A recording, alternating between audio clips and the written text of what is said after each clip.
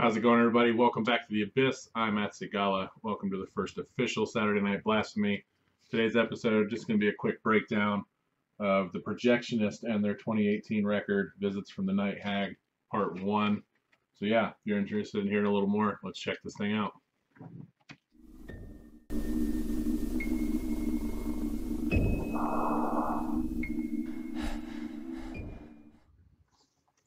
Alright, for those of you that might have seen my mystery box on packaging from Appalachian Noise, may have already seen this. Yeah, again, this is the Projectionist with Visits from the Night Hag, Part 1.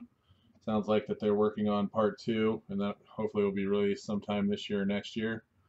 Comes on a really nice, cool blue vinyl. Looks pretty good, sounds amazing. Yeah, and I will say, one thing about this record, it is absolutely best enjoyed, following along with the lyric sheet, just to kind of get the whole story. This whole thing from start to finish is kind of a concept, so you really kind of needed to enjoy fully. But yeah, let's break this down. We'll talk about the artwork, the vocals, the guitars, the drums, and kind of everything in the final atmosphere, and kind of my rating at the end. So let's dive in. All right, so those familiar with the U.S. black metal band Idolatry, might be familiar with the vocalist of this band. Again, this is the Projectionist, Visits from the Night Hag, Part 1. And if you've never heard of the Projectionist, they are a Canadian black metal band. I believe they're on Winterwolf Records right now. Although I did purchase this through Appalachian Noise, it seems like they carry their stuff from time to time. Been around since 2015, and again, this is their 2018 full length, and it looks like it's actually their third full length already, and they've been around since 2015. So kudos. Looks like they have a few splits, that kind of stuff. Well, let's really break this thing down. I think my favorite part of this record would have to be the vocals.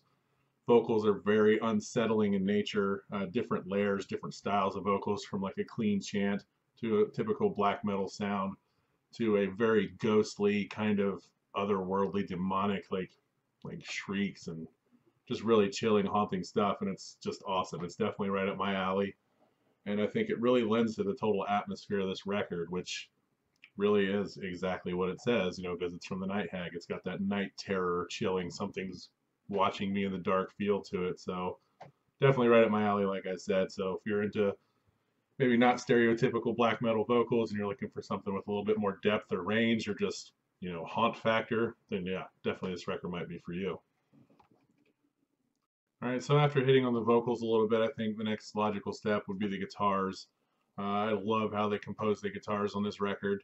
Very dissonant, creepy, not overdone, it's not too much, it's not too little. So I mean, it kind of hits that sweet spot and really just adds thick layers of atmosphere on top of this record, and really just fits that haunting image very well.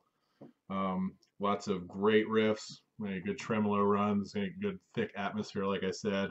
There's also a lot of background noise. I'm not sure if they're, from keyboards or synths or whatever, but just these weird, atmospheric tones and chimes and things just really blend with the guitars. And just like I said, this whole album, everything about it is very chilling. It's very cold, haunting, the kind of stuff, that feeling you get at night when you wake up out of the middle of the night and you think somebody's staring at you from the corner. I mean, that's the kind of atmosphere this record brings, and I think they nailed it right on the head.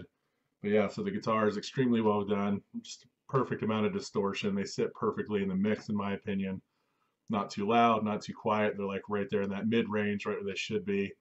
The vocals are nice and audible over top without drowning out the guitars. So I think, you can't beat that when the mix is near perfection like that. So yeah, I mean, so far, I mean, there's nothing about this record I have to complain about so far. All right, and when you talk about all that, and then you get into the drums, like, I'm not going to say that the drums were bad by any means. I thought they were very good. They're mixed perfectly, timing, hitting everything was right in pocket. But there was nothing I thought that was super standout about the drums. I mean, they're typical black metal drums. They go into like doomy style rhythms, and then it picks up the pace, things like that. But all in all, very good. I just would like to have seen a little more to kind of add to that creepy element, maybe some more chiming or something like that. But all in all, really solid drum work. Can't complain about it. I just would have liked to have seen them add to the atmosphere a bit more. All right, so we've kind of hit on the instruments and the vocals, that kind of stuff. Now, kind of circling back to the concept of the record. There's the band members all break down and did multiple voices for each one, I believe, except for one of the people. So let's kind of show this real quick. It's the front of the lyric sheet, and it kind of breaks down, who does what. So you have Lord Metagadus, who's I believe the normal main vocalist. He plays George, Harry Verman, and the overall narration. Caesar Tiberius plays Dr. Bendix, and then Avon Haunts plays the Night Hag and the Nurse. So you can kind of see their picture, their name underneath, and then the characters they play underneath their name. It's really cool, and kind of breaks down who did what on the record, bass players, the drums, all that kind of stuff, and, solo piano, funeral choir, all that kind of stuff. And it's really cool. I mean, it's just a haunting, awesome story to listen to, and it kind of goes through everything we kind of hit on, sleep paralysis, stuff like that, dementia's wheel strapped and taken to adjacent halls. I mean, bewitched unto death, paralysis of the subconscious toxins. I mean, it's just so haunting and chilling, and I believe, it's a really good story. I mean, like I said, throw the record on if you own it. And just go through, listen to the whole damn thing, turn the lights down a little bit and kind of read along. And that's kind of what I did on the second listen. And it really upped the atmosphere of the record, just truly understanding what everybody was talking about. Some of the vocals are very hard to make out, audibly what they're saying. But yeah, here it's pretty much a play with a script, and you just have this awesome haunting atmosphere with it. So, like I said, I love horror, I love black metal. So this is almost a perfect record for me. And if I had to give it a rating, say out of 10, I'd probably give this maybe an 8, 8.5. I liked it that much. Awesome stuff. Again, this is the Projectionist, the Visits of the Night Hag Part 1. Definitely looking forward to more stuff, and I am definitely going to go check out these guys' past discography and see what I can pick up. Anyway, guys, this was just a quick, brief kind of breakdown of the record. Nothing too crazy, but I did want to start getting into a cadence of the Saturday Night Blasphemy videos. Again, album reviews, discussion videos. If I collab with somebody, I'll try to do them on Saturday. Pretty much anything. I mean, if you guys have something that you would like Q&As, we'll probably do on here. Rant videos if I do one. But yeah, so like I said before, we'll keep regular collection updates separate, Metalhead box separate, unless it's something that's just crazy, and then I'll add it to it. But yeah, I really appreciate everybody tuning in so far. We're getting closer to that 100 subs, so big giveaway and Q&A coming up for that. But yeah, Hails and Horns, we'll see you soon.